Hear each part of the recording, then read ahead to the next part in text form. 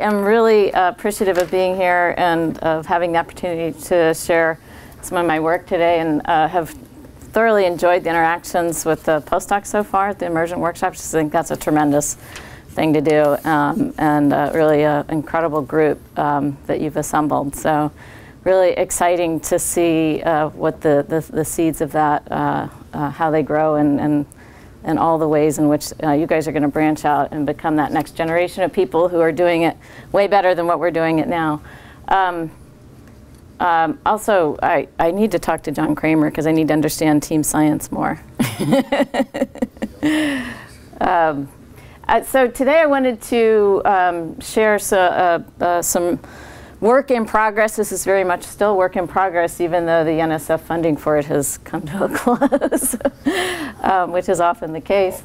But before I do that, and before I jump into that, I thought it would be maybe of interest to this group, particularly to know a little bit about me and my background.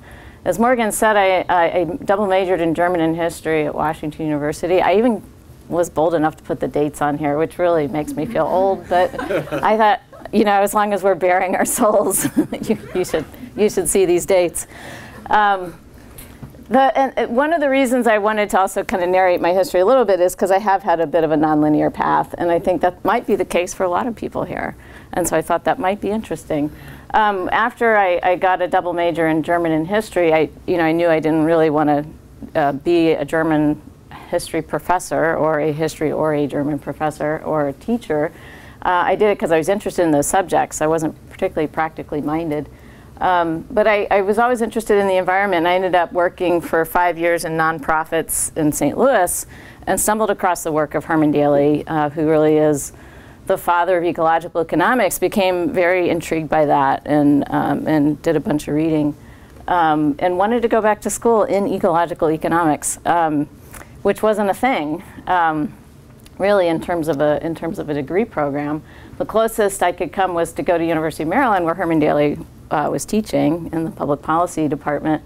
And I ended up then getting my degree from the Department of Agricultural and Resource Economics. And so in the immersion workshop, we've kind of been having this ongoing dialogue about the distinctions between environmental and resource economics and ecological economics. And so that is absolutely a thing, and I think that, you know, part of what I hope you get out of this talk is to realize that we really are coming much closer together in terms of these distinctions that once, I think, were really much more definitive and big than what they are now. But it is still definitely a continuum. So I've been at Ohio State as assistant professor through professor. I think I've been there for almost 20 years, which is shocking. And you know, I've done a lot of interdisciplinary work that's been funded through NSF, USDA, NOAA, others. As Morgan mentioned, we work together on the BES, the Baltimore Ecosystem Study, LTR project. And I've had involvement in other ways as well. But you know, I have collaborated with a lot of different people from a lot of different areas, and had a lot of experience in trying to develop more interdisciplinary programs. The most recent one of this is the Sustainable and Resilient Economy Program at Ohio State, in which we are really trying to seriously invest in bringing new faculty to OSU who are interdisciplinary in nature and in orientation and in what they want to do. Our program partners with departments at OSU to make these faculty hires. And so the tenure resides with the department, but the appointment is a joint appointment between the department and our program. And so because it's a joint appointment, these new faculty hires are expected and rewarded for doing interdisciplinary work. And so we've hired 21 new faculty so far in this capacity. We've got 8 open searches right now, and with a few more to come. So we'll probably, you know, have hired about 30 new faculty in sustainability science at OSU by the time another year or two passes. And this is really broad. I mean, we're hiring across, you know, engineering and environmental science, agricultural science, social sciences, and the humanities. So we've done quite a lot in terms of trying to build this up. And of course, the goal then is to build up the sustainability science research, teaching, community engagement, and partnerships. And so our program is also oriented towards helping to do all those things as well. And so this is a little bit of inside baseball. I'm going to spend a few minutes on this before I get to my main talk. Inside baseball in the sense that I wanted to just try to put into context some of the things that Josh was just saying in his talk in our seminar. So for those of you who weren't part of the seminar, my apologies. But I think it's general enough that you'll still get something out of it. It also relates to the work I want to share with you, because really the ultimate goal of all of this work is to try to say something about, are we sustainable or not, and how are we using our resources in ways that are more or less sustainable, and there are ways that we can reallocate resources and activities in ways that will make us more sustainable over the long run. So to understand what we mean by that, we have to ask, what does it mean to be sustainable, and how are we defining those concepts? And in economics, you know, there's this tradition of sustainability that's been defined in various ways. And so the two ends of that spectrum are so-called weak sustainability versus strong sustainability. Weak sustainability is the approach that traditional economists have taken to thinking about this.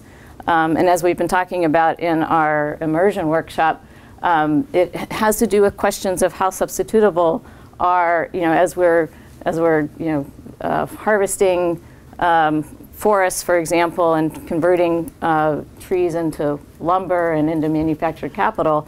There's a substitution there between natural capital, which are the forests, and the manufactured capital, which are the things that we're making with the wood. And the question is, how substitutable are these things? And that's one specific example, but you can think of many other examples.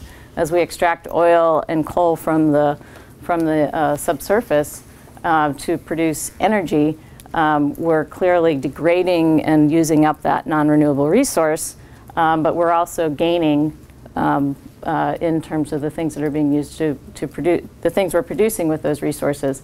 So this kind of trade-off, all these different kinds of trade-offs, raise this question about how substitutable, how much can we afford to continue to extract these non-renewable resources or convert these renewable resources in terms of what are the benefits we're getting from those and what are the costs that we're absorbing in terms of the degradation of the ecosystem.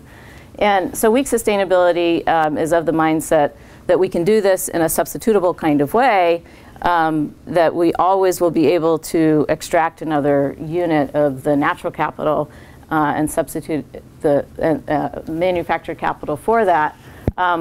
Although we may not always be able to do that at the same rate. So as we're drawing down our natural capital, it's going to become more and more expensive for us in terms of the costs. And so understanding those trade-offs is really what is at the heart of weak sustainability. An example of this would be the Comprehensive Wealth Index that the World Bank has put together. Strong sustainability really focuses more on physical limits. So whereas weak sustainability is in terms of value, strong sustainability is really in terms of physical limits. Josh used the example of planetary boundaries as an example of this. And the assumption here is that there's much less limited, much more limited, if not no substitution that we really can make between our, in terms of drawing down and ecosystem, natural resources, and having environmental impacts, and the manufactured capital or the man-made capital that we're making as a result of that. And the reality is that these are really two ends of a continuum, and the answer lies somewhere in between. And so, you know, as we think about this, we really need, as we're thinking about policies to guide this question of what makes us more or less sustainable, we need a combination of economic and physical measures to guide policy decision-making. The reality is that there are physical limits, and surpassing those ecological thresholds are hugely costly for us. And we don't always know where those ecological thresholds are. And so we want to most likely try to respect those ecological thresholds and design our policies in ways that are going to prevent us from exceeding those thresholds. On the other, and on the other hand, there's, you know, in some cases there may be quite a lot of wiggle room to trade things off. In which case then, you know, having this more weak sustainability perspective is a useful approach. And so we need some combination of physical limitations on one hand and trade-offs and weak sustainability on the other. the example I wanted to share is just some work from one of our new hires, actually, through this program that I'm directing at Ohio State. Young Kai came from Stanford. He's an associate professor in the Department of Agriculture and Resource and Development Economics at Ohio State.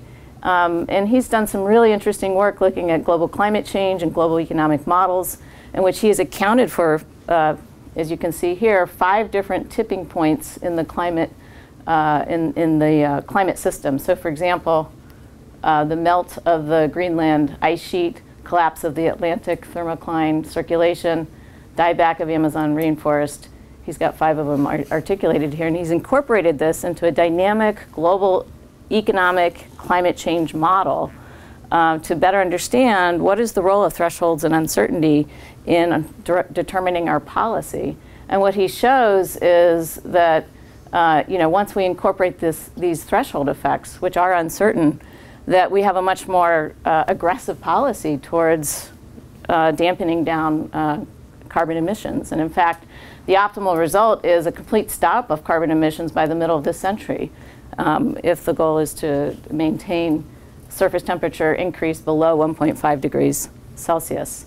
And that's what he finds from this model being optimal. This is really radically different than a model in which you would not incorporate the uncertainty, you would not incorporate the threshold effects, and the so-called DICE, and this is the so-called DICE model, if that means anything to anybody, that Nordhaus developed, that Nordhaus, who's at Yale, developed. And when you run this DICE model in kind of a more naive way, deterministic, no threshold effects, you actually get the optimal surface temperature increases somewhere in the range of 4 degrees Celsius. So it's radically different. And so I just wanted to share that as an example of the kind of thing that, that economists working in collaboration with climate change scientists are starting to do. And it's this much more realistic approach in terms of representing the ecological dynamics is because we now understand it, and because we're now collaborating more closely with the climate change scientists, and we can start to incorporate those things into our economic models. Okay, that was my aside. Now I'm coming back to the main talk for today. What I'd like to do is share some work with you, and as I said, much of this is still ongoing work, in which we are looking at this question of an integrated system of land and water dynamics. And if you don't get anything else from my talk, what I'd love for you to recognize is that this kind of work is always, because there are so many moving parts to doing this kind of thing, it's team science. And so here's the team. And it is people who span the disciplinary boundaries from hydrologists and ecologists, geographers and economists, social psychologists, behavioral scientists, and policy people. So all of those disciplines are represented here by this team. The work that I'm going to present today is focused on this sub-team here and the kind of thing that mostly that we've been doing, but there's other work that I won't focus on that has that others have been leading. This is funding from the NSF Coupled Human Natural Systems program, for those of you who know that program, which has been really instrumental in incentivizing and supporting a lot of this interdisciplinary work. It's been going on since late 98. 98, yeah, late 90s. That's what I was going to say. I think we're it's the same age. I think it is. This, along with the LTRs, have been some of the most fundamentally important funding for supporting this kind of interdisciplinary work. So the starting point for this is this notion of ecosystem services that are generated. We're interested in Lake Erie. Lake Erie is, as you know, one of the Great Lakes, one of the handful of the Great Lakes, and it produces tremendous ecosystem services, drinking water for 11 million people, and one of the largest recreational sport fisheries in the world. It's the so-called walleye capital of the world. And as a result of that, there is tremendous economic activity that's generated because of the presence of this amazing resource. 40% of all Great Lakes charter boats are located in Lake Erie, for example. It's a $1.5 billion sports fishery. And it generates a lot of economic value in terms of tourism. People come to Lake Erie as a result of having all of these recreational benefits. The other part of this story is what's going on in the land around the lake. And this watershed that feeds into the lake happens to be very agriculturally dominated. In fact, the watershed that we're going to particularly focus on here is called the Maumee watershed. I'll show you a picture of it in a minute. But it is over 85% in agricultural land cover, which is quite high. And it is one of the most productive agricultural regions certainly in Ohio, and even and it's also as productive as some of the other areas in the Corn Belt in the Midwest. You can see some of the numbers here in terms of the value of commodity crops that are being produced in this area. The intersection of these two facts is a degradation of water quality and an increasing problem with harmful algal blooms that have been increasing in severity since about 1995. And if you know the history of Lake Erie at all, we can go back even to the 1970s when Johnny Carson declared the Lake Erie is dead. That was due to a different problem. That was due to a lot of the chemicals from heavy industry around the lake. Here's Cleveland here, and from the rivers that were feeding into the lake here, causing the water to literally catch on fire. And so there was all kinds of burning, literally burning of the river, and heavy toxins that were leading to that. And it was very much an issue for the lake. But those point sources got cleaned up, and lake water quality was increasingly becoming better through about the mid-90s. And then that's when the non-point sources, largely due to agriculture, started becoming more and more of a problem. And of course today, with increasing precipitation events, particularly increasing in severity of those events due to climate change, this is becoming an even greater problem, because as you have more and more rainfall, it's just washing all the fertilizer from the farm fields into the lake. And so harmful algal blooms is a problem that has been increasing in intensity, severity, also duration of these harmful algal blooms since about the 1990s. Has anyone heard of the Toledo drinking water crisis that occurred a few years ago? Like literally, were you there? No, but people from Toledo were going down to my hometown to get water. It shut down. So they happened to have one of these outbreaks right around the single intake for the public drinking water for the city of Toledo. Shut down public drinking water supply for over 2 days. It was a huge crisis. And so that was in 2014, I think. But it was also a big rallying cry for doing something about the lake. And so there's been, since then and even before that, a lot of policy effort focused on what do we need to do to improve this water quality and to address the harmful algal bloom problem. There is a Great Lakes Water Quality Agreement, the GLWQA, that has identified a set of policy targets. And so one of the big ones is recognizing that the largest contributor to the harmful algal bloom problem really is coming from agricultural land use. And so this agreement protocol has set a target of a 40% reduction goal in both the total phosphorus as well as the dissolved reactive phosphorus that's running off of the land through the waterways and into Lake Erie, a 40% reduction goal relative to the baseline in 2008. Here you see a picture of the Maumee watershed, river watershed. This is the area that we're going to be focusing on in our work. This is the Maumee Bay here, and then the watershed is essentially this area here. I don't have it fully captured in this photo, but it's this area here. It's primarily in Ohio and spills over a little bit into Indiana, a little bit into Michigan. So the real big question here is, can we achieve this target? You know, I mean, we could ask another question, which is this a reasonable target? And we could look at what the trade-offs are in terms of benefits and costs of achieving a 40% reduction goal.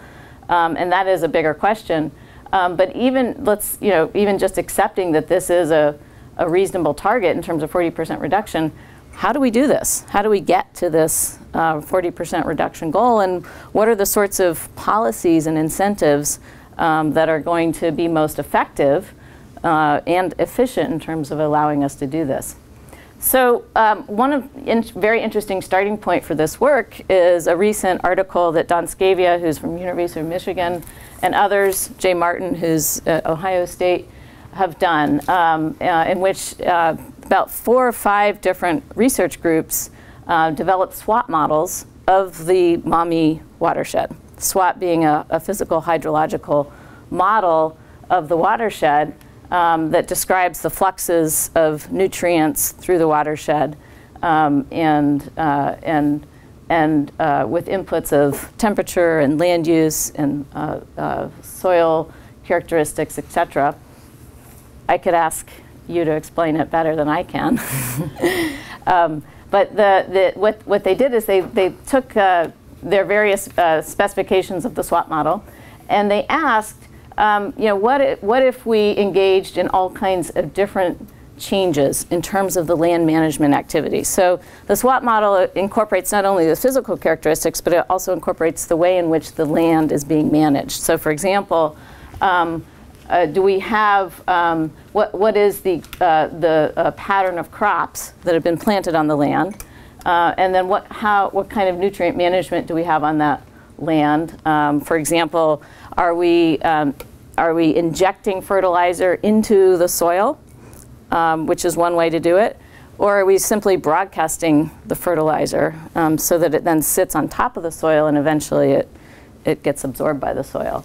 So these kinds of, in terms of best management practices, injecting the fertilizer into the soil is a better practice because you reduce the amount of runoff. And so again, thinking about rain events that are going to come and cause fertilizer to run off, the big problem is not in terms of the sedimentation, so not in terms of the sedimentation of the soil into the water, as much as it is just the runoff of the fertilizer itself from the surface of that land directly into the waterways.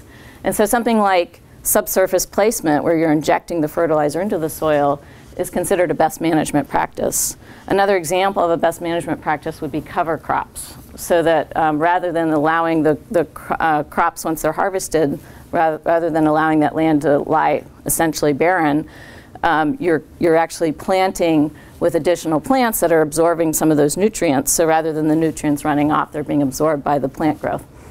And so there's a handful of these best management practices that have been recommended. And so what Scavia et al. Did is they looked at these variety of different practices to see what the impact of these changes in land use and changes in land management would be on the nutrient loadings of phosphorus into Lake Erie.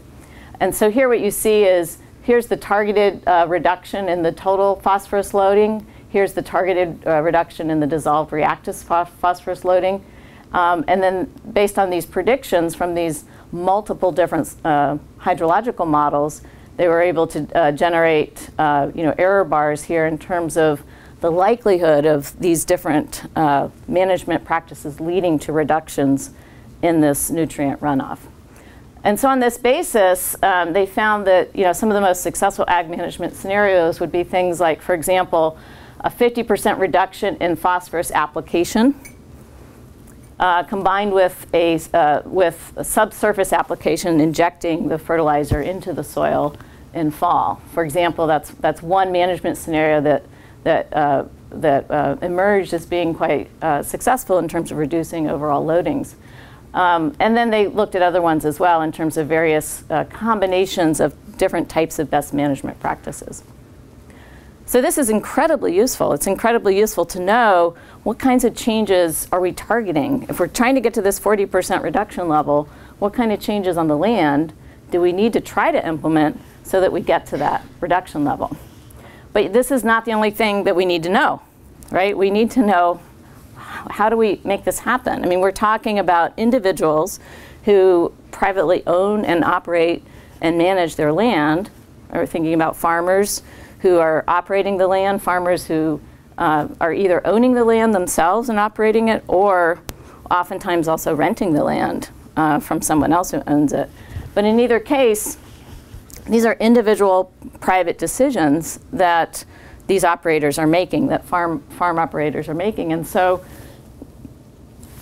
immediately we're faced with this question of what kinds of policies can we put in place that are going to incentivize the individual farmers to, quote unquote, do the right thing, to reduce their phosphorus fertilizer applications, to increase their best management practices in terms of cover crops, in terms of subsurface fertilizer placement, et cetera. How do we know how farmers are going to respond? And there's going to be heterogeneity among these farmers. Not all farmers are the same, right? They have different beliefs, they have different experiences, they have different education levels. So there's going to be heterogeneity there. It's also true that not every land parcel is the same, right? Some land parcels are going to be more susceptible to phosphorus fertilizer runoff problems than other land parcels. So there's heterogeneity in the physical characteristics of the land that also matter. So how do we figure this out, given that we're really talking about a much more complicated system? It's not as easy as to say, telling farmers to go out and reduce phosphorus applications by 50% and engaging in these best management practices because they're making their own private decisions. And so this is really what we call a complex coupled human natural system, in the sense that we have farmers making land use and management decisions on these individual land parcels that's leading to fertilizer runoff from the fields and into the waterways. This is creating landscape scale changes at the watershed level. That is the cumulative effect of these land use and land management decisions that are generating the runoff that all run into Lake Erie and that are leading to concentrations of harmful algae and harmful algal blooms that are impacting then ecosystem services such as sport fishing, beach going, and habitat quality, which is then leading to land and lake management policies which feed back into farmer decision making. And so if we really want to understand this question and be able to answer this question, this is the coupled human natural system that we need to be able to understand through data analysis and through modeling. And so that's what we've set out to do. And so let me walk you through kind of the full version of the integrated set of models that we're pursuing. And then I'm going to focus on just a subset of those. All right, so if we really wanted to model this entire system, or at least the most important pieces of this system, what are we trying to do? Well, the first thing we're trying to do is understand, so if we go back to this question of how are land and lake management policies impacting farmer decision, right? So that's going to be our first question, is how do policies influence these farmer land use and land management decisions? That's really a behavioral question, right? And so this is going to be informed by our models of economic and behavioral analysis and modeling.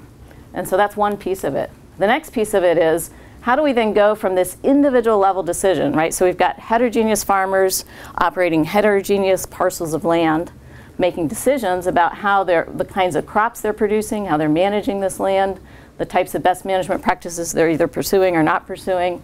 How do we go from that individual level then up to this spatial landscape level, which is really what we need to be able to do in order to understand the cumulative effect of all of these actions on phosphorus loadings into Lake Erie. And so here we need to go from this individual level to a spatial landscape level that is also then accounting for changes in land use, changes in land management due to policy changes that then feed into the runoff from the edge of field, and then somehow understand how that aggregates across the watershed through the physical hydrological model to generating then phosphorus loadings into Lake Erie. We then could go further, right? Because it doesn't just stop with that. We then want to really understand what are the impacts of that on those changes in ecosystem services that we talked about in terms of the sport fishing, in terms of the habitat quality, and all the other stuff that is happening when harmful algal blooms are negatively impacting these ecosystem services. If we do then, and then what are the, if we have policies that are seeking to reduce these loadings, how much is that really able to improve the services that we care about? And what's the value of that? And so that's where economic data and models come in again, so that ultimately we are doing a cost-benefit analysis of the system, but it's a much more complicated cost-benefit analysis than what you might typically think of, right? Because what we're trying to do here is account for all the dynamics that are going to occur in this lake in terms of the way in which these nutrient loadings are impacting the lake dynamics and the production of these ecosystem services. We're trying to account for in a very highly spatially articulated way the way in which the phosphorus runoff is accumulating over space, over time, and leading to loadings into Lake Erie. And here, you know, at the top, we're accounting for all the heterogeneity of the farmer decision making and the kinds of policies that are going to impact these land management decisions. And so it's a cost-benefit analysis, but it's a very complicated one. Do you propagate air through? So yeah, that's a great question. I'll talk. So what I'm going to talk about today is I'm going to focus on these two pieces, and I'll talk about how we deal with the fact that this is really a probabilistic model, right? So, and do we propagate air? I mean, the way we would do that is run a bunch of different scenarios for a range of draws from, you know, random events, whether that would enter, and that could enter in several ways. That could enter through the SWAT model in terms of weather conditions, for example.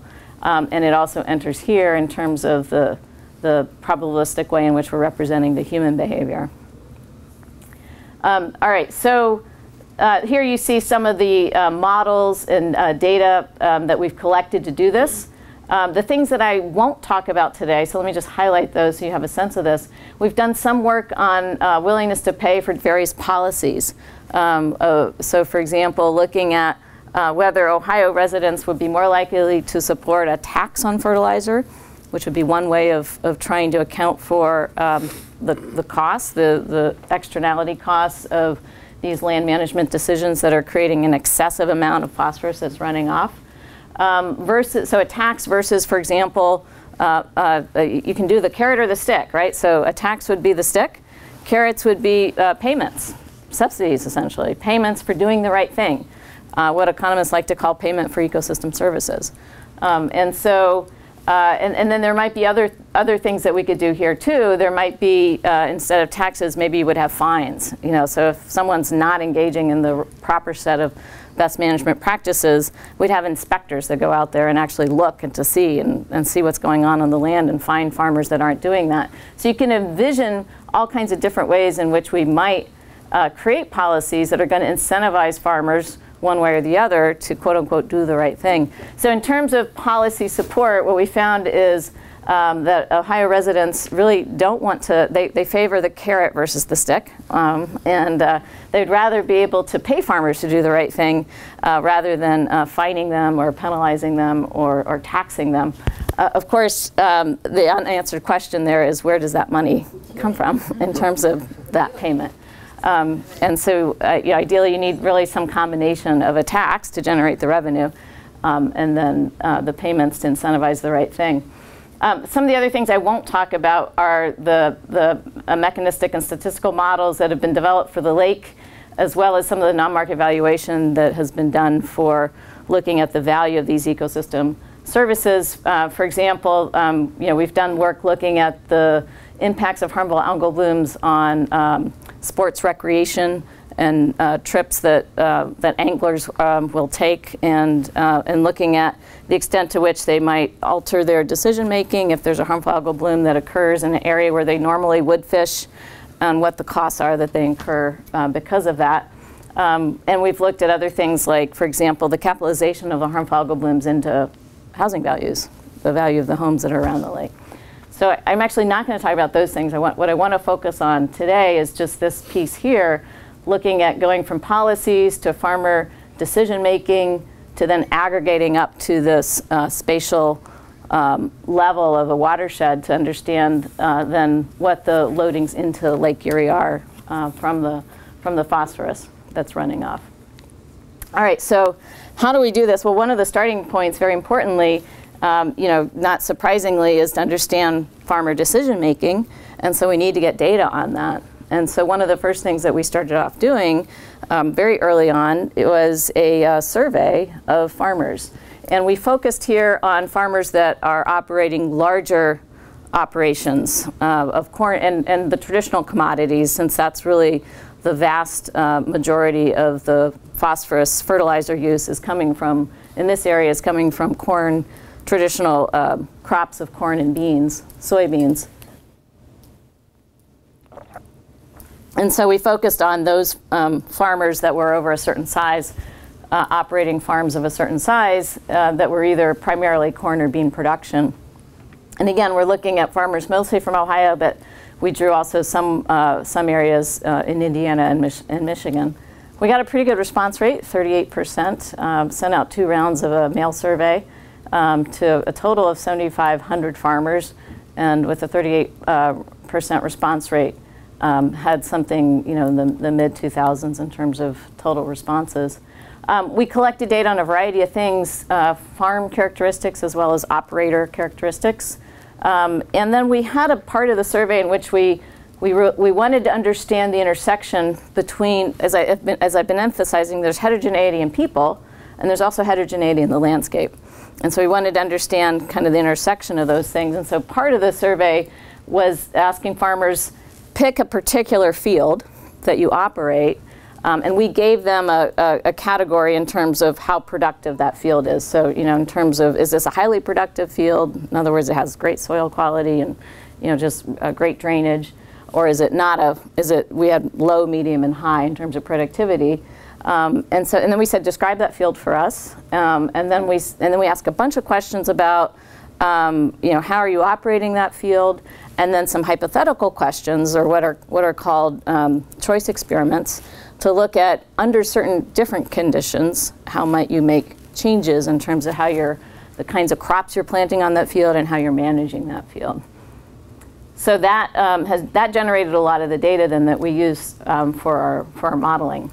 So one of the examples of the models that I want to share with you in terms of the farmer decision-making model is this question of phosphorus fertilizer application. If you go back to and recall from the hydrological watershed modeling, one of those scenarios said, if we could get a 50% reduction in the amount of phosphorus fertilizer that's applied, then that would go a long ways towards achieving this 40% reduction goal. And so one question is, how do we do that? And what is the decision making behind applications of phosphorus?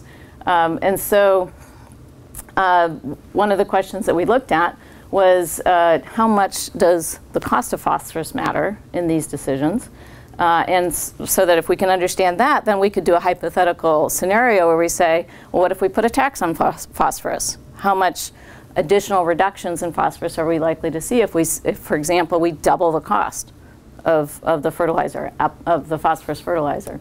And so we developed a statistical model in which we're estimating the farmer's rate of phosphorus application, again, on a given field with a given set of characteristics, as a function of the heterogeneity in those physical characteristics, as well as the economic characteristics. So, for example, the fertilizer price that farmers are paying, and then also the farmer characteristics themselves.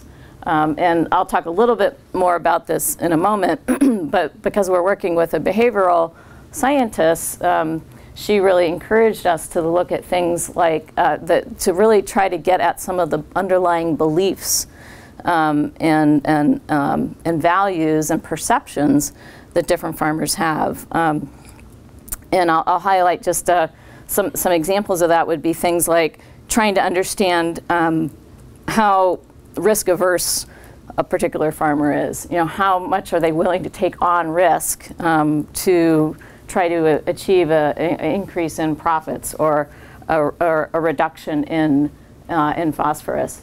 Another example would be how much do they, you know, what is kind of their ethic? Do they see themselves as environmental stewards or not? And so we had some of these variables that we were able to include in our model, and as I'll show you in a bit, some of these variables actually mattered quite a lot.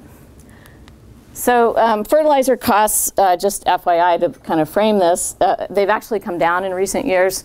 In the Midwest, they're sitting at under $100 per acre, but they have been as high as $160 per acre in recent years. And it's about, you know, on average 20–25% of the total production costs of this example is for corn production, but about 20–25% of the total production cost per acre. So, you know, a tax that doubles that is going to be meaningful in terms of the additional amount that farmers are paying. So how much, so okay, the term elasticity came up yesterday. So let's return to this idea of elasticity. Because that is the crucial thing that we have to understand here, is given a change in the price, here we're thinking about an increase in price because we're thinking about taxing fertilizer, what is the responsiveness of farmers to that change in price?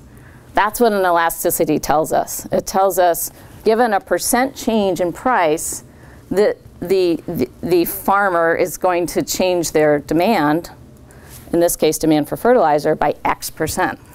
Right, that's what the elasticity tells us. So elasticities vary between 0 and 1, right? So we could have a 1% change, well, they vary, that's a false statement. They actually vary much more than that, but just to give you an example of a very elastic response would be that a 1% change in price leads to a much greater % change in quantity, right? So that would be elastic. Elastic would be that a 1% change in price leads to a lower amount, lower change. So here we found relatively inelastic demand for fertilizer. So here the scenario we ran is given a 100% increase in fertilizer price, how much would farmers reduce their applications of fertilizer on corn crops and then soybean crops? And here you can see the estimated elasticities are less than 100%. So unsurprisingly, the price goes up, demand for fertilizer goes down. So we expect that to be a negative price elasticity. But here the mean estimate was, for example, a 100% increase in fertilizer price. The application rate goes down by about 38–39% for corn crops and a little less than 50% for soybean crops. So and then we found that there's some variability here. So interestingly, farmers that are more familiar with some of these best management practices that are commonly called the 4 R's, right placement, right timing, right source, and I forget the fourth one. But these are, you know, it's a way that the best management practices have been marketed to farmers.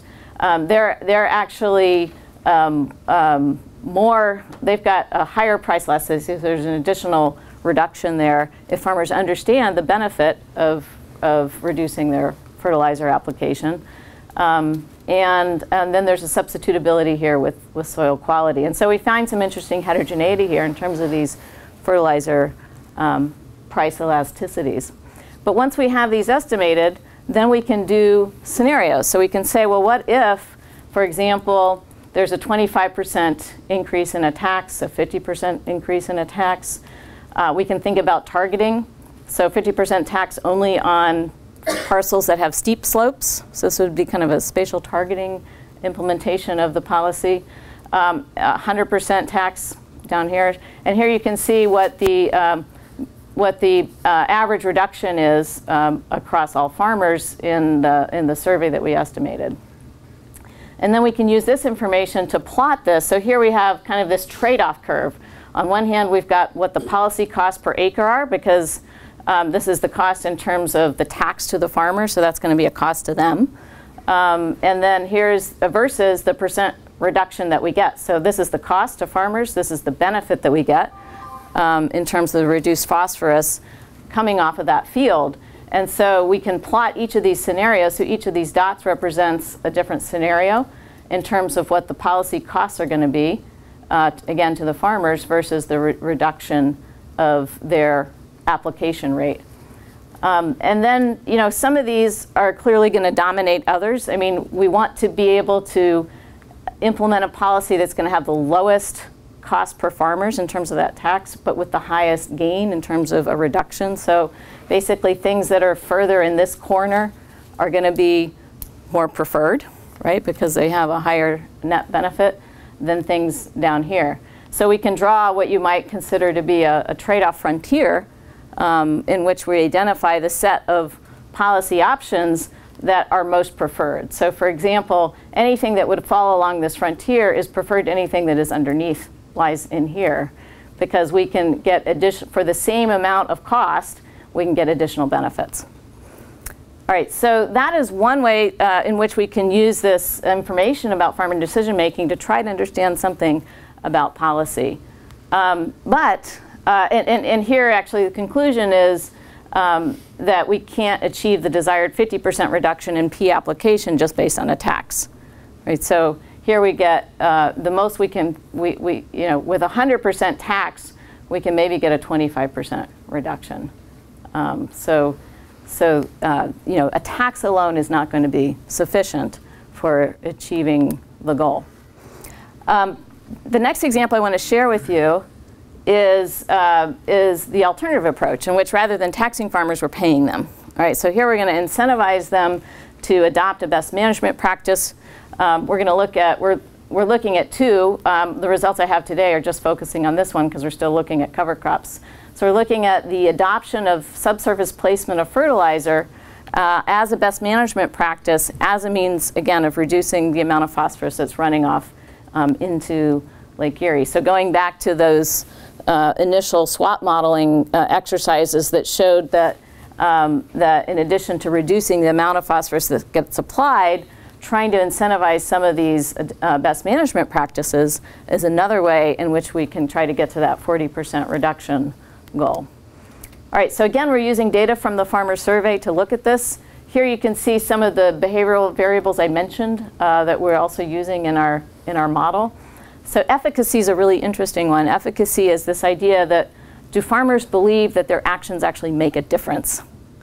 So if I engage in, you know, if I go through the trouble of planting a cover crop, or I go through the trouble of doing this injection fertilizer application rather than a broadcast method, right? That's additional cost to me. It takes more time. It's much easier, you can imagine, just to simply broadcast the fertilizer as I'm driving my fertilizer cart or unit across the field, rather than actually injecting it. The picture here is of the ejection equipment, and so doing this takes more time, right? And so it's going to be more costly. So do I actually believe that taking the time to engage in these best management practices is going to make a difference? That's what that efficacy variable is measuring. It's a belief variable. And scale. So was that like a mean of 2.5? What's that mean? Yes. So we were looking at these on a scale of, I think it was 1 to 7. Okay, Likert, exactly. And then, you know, relatedly, I mentioned the risk preferences and the farmer identity as being other things that are potentially meaningful in terms of understanding the heterogeneity of these choices. We're also looking at differences across age, as well as differences across income levels, and then, of course, differences in the field level characteristics themselves, the size of the field, the soil quality, the slope, etc. All right, so we do this in 2 stages. First we have to estimate what the costs are of engaging in the subsurface placement. And so we have a first stage regression model in which we're estimating the cost of adoption for subsurface placement. And so here we've got total cost of production as our left-hand side variable. And then we're decomposing that based on a variety of both field and farmer characteristics. So it makes sense that the total cost would be a function of field characteristics, right? So I might not have to apply as much if I have high soil quality, for example. I might not need as much fertilizer. It also makes sense that the cost might vary with farmer characteristics. The more experience I have, maybe I know how to do it better, and so my costs are lower, for example. And so so what we find here is that engaging in subsurface placement is costly. There's a positive and significant coefficient. But if I'm older, so maybe I've got more experience, I know a little bit more what I'm doing, there's a significantly negative effect there. So it reduces the cost by a little bit. And if I'm farming a larger area, there's a reduction in cost. You could kind of think of that as an economies of scale kind of thing, that it's less costly for me since I'm just running my tractor over a larger area. So on this is all per acre, by the way, so it's less costly on a per acre basis. If we then basically can take these coefficients and calculate an estimated cost per acre. If we do that for the mean farmer and field characteristics, is about $24 per acre. The second part of this then is to look at the likelihood of farmer adoption. Oh, interesting. Okay. Oh, I had a different slide. I must have skipped it. That explained this a little bit more. But the statistical model we're using here is called an ordered logent model. And so in the survey, what we did is we surveyed farmers to see, are you engaging in this particular best management practice or not? So that's a 0-1 kind of thing. But what we also ask is what the likelihood, if you're not doing it now, what's the likelihood that you might do it in the future? And so we had not likely at all, basically another Likert scale ranging from not likely at all to somewhat likely to I'm definitely going to do it, I just haven't done it yet. And so in our choice probability modeling here, we're actually estimating an ordered categorical variable in which 0 represents never, not going to do it at all. 1 represents unlikely, but I might. 2 represents somewhat likely. 3 represents I'm definitely going to do it, I just haven't done it yet. And 4 represents I'm already doing it. So it's an ordering of the choice probabilities. And so what we find here in terms of results is that this efficacy variable is very significant and very positive. So if I have a higher degree of efficacy, in other words, if I believe that my actions are going to make a difference, I'm more likely to adopt this particular best management practice, this subsurface injection. We also find then that, not surprisingly, that the subsurface placement costs are negative, right? So that's what we would expect, that because this is costly, it reduces the likelihood of adoption.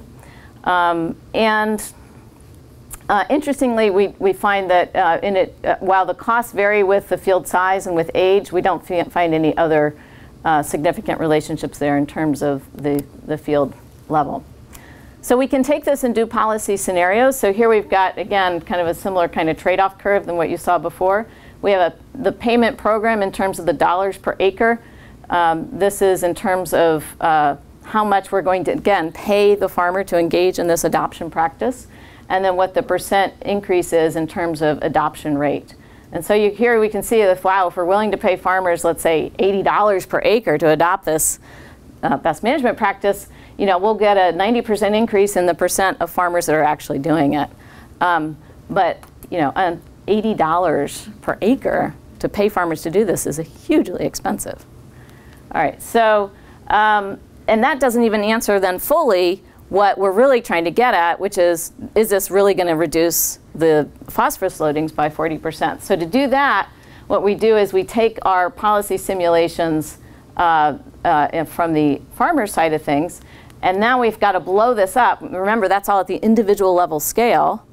Now we got to blow it up across the whole Maumee watershed to understand, well, if we put a policy in place that, let's say, paid farmers $40 an acre to engage in this adoption, in this subsurface placement of phosphorus, what is our prediction in terms of how many are actually going to do it, and how do we blow that up across the whole watershed to understand then at a cumulative level how much of a change in that land management practice is going to make a difference in terms of these loadings into Lake Erie. All right, so how do we do that? We have over 180,000 land parcels here.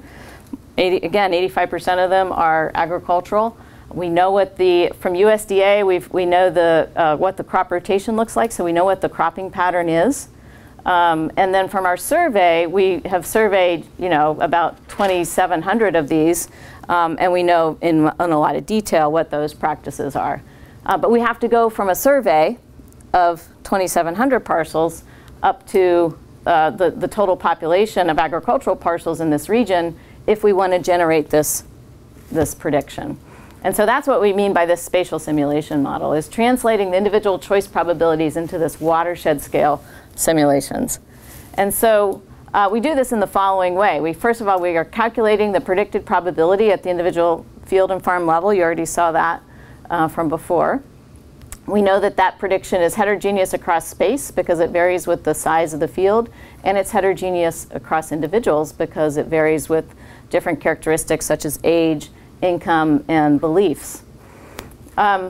Once we get that predicted probability for the individual field level, then we have to go from a predicted probability into an actual decision.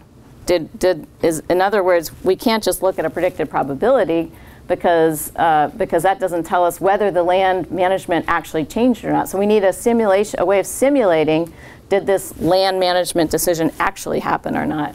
And so the way we do this is we draw a random number between 0 and 1, and we generate a predicted probability for a given set of characteristics of the farmer and the field. And then if that predicted probability exceeds the randomly drawn number, then we say the practice is implemented. And so that's the way we're dealing with this prediction. And it can also incorporate uncertainty because then we can do this multiple times, right? And we can actually simulate thousands of times and look at the distribution of this. All right, so that's how we handle it. Now, the next thing, the other thing to point out here is that we're going from individual farmers to predicting a share of the land that is being managed in this with subsurface placement in a county. Now, why do we think about a county? Because again, we don't know the population of farmers. We only know the sample from our survey. So we don't know what everyone's beliefs are. We don't know what everyone's income is. We don't know what everyone's ages are. Right? So there are these key variables that we know matter in terms of generating this predicted probability of adoption, but we don't know for the whole population. At the county level, we know the distribution of income, we know the distribution of age, and we punt on the belief. We just use the mean value. Now we could, the mean value from our survey. Efficacy is a really interesting one, though. So we could do these policy scenarios or alternative scenarios where we say, well, what if there's some kind of education campaign, or what if there's something that increases the efficacy of farmers in this region? And so we could do that I haven't done it, so I'm not going to show it to you, but we could do those kind of what if scenarios, and that's really one of the powerful things about putting together a model like this is that in addition to doing policy scenarios like what I'm showing you here now, you can also do kind of these other hypothetical or what if scenarios. So what if we were to increase the efficacy rate or beliefs of farmers by X%? How much of a difference would that make in terms of these actions? All right, so on the physical modeling side, let me just talk a little bit about that. The SWAT model, the Soil and Water Assessment Tool, which is SWAT for short, is a watershed physical hydrology model that is based on these hydrological response units, or HRUs. And so we take the whole watershed, we divide it up into subbasins, and then we divide those subbasins up into hydrological response units based on areas that are similar in terms of land use, slope, soil type.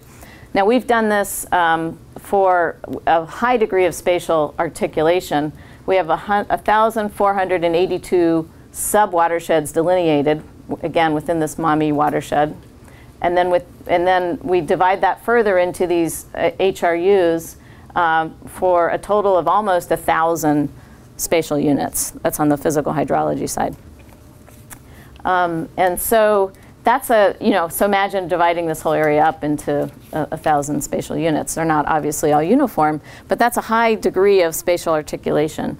And then this model is calibrated using a bunch of different data, which I won't show you. But again, things like land use, temperature, land management, land use, et cetera. And so then we take the simulations of the land management practices under these different scenarios, and we looked at 3 different scenarios. We looked at the different scenarios being the different cost payment programs.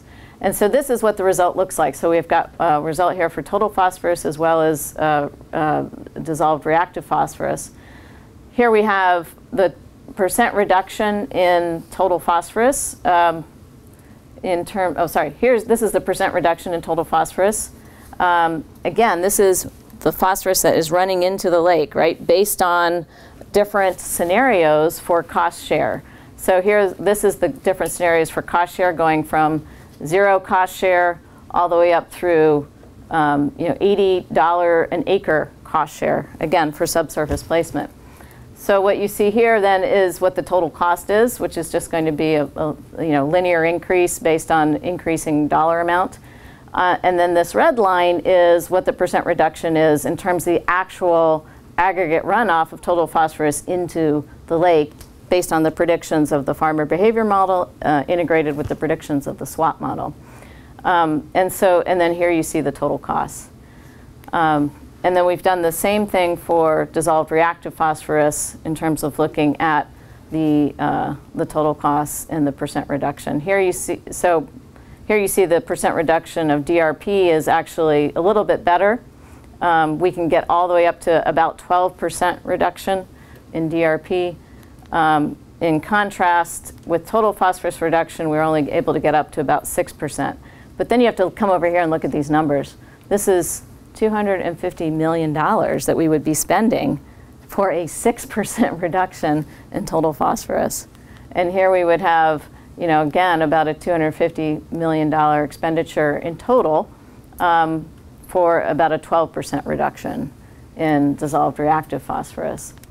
So conclusions are, yes, with the subsidy program, this is specific, again, to the subsurface placement, of up to $80 an acre, we can make an impact.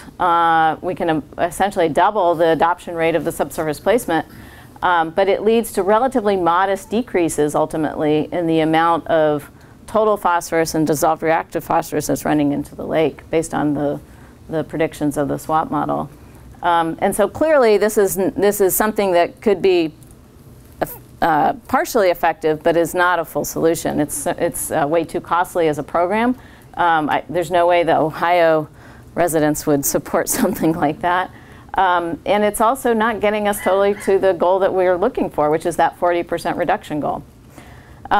So that's where we are with this analysis. The next step is to look at a combination of subsidies. So not just subsurface placement subsidies and not just a tax, but a combination of those things, along with, as I said before, a cover crop subsidy as well, to see if maybe in combination we can get further down the road in terms of that 40% reduction goal. And as we saw before, there's probably some gains to be thinking about hotspot targeting, so that rather than trying to pay everyone to do these things, we're really targeting farmers that are on those so-called hotspots where soils are particularly, the soil's not retaining the phosphorus as much, and so it's more likely to run off, or it's hard and so it runs off the surface more, or the slopes are steeper. So if we were to do hotspot targeting, that would be one way of trying to better match the payment to the damage function. So in conclusion, my pitch for this kind of modeling, we're really not predicting in any kind of precise way. There is certainly a lot of error that is generated in this, but what we are doing is trying to project future outcomes under different policy scenarios or different alternative futures. And so for those of you who are familiar with, for example, the IPCC and the kinds of global climate change modeling and scenarios that they're doing there, this is very similar. It's just a different, it's a different scale. It's at a regional scale, and it's a different question. We're looking at water quality instead of climate change. But it's similar in that we're integrating the human component with the ecological and environmental component to try to do these kinds of policy scenarios to better help us understand what these trade-offs look like. So to conclude, I like this quote from George Box, and many of you probably know that quote. So thank you.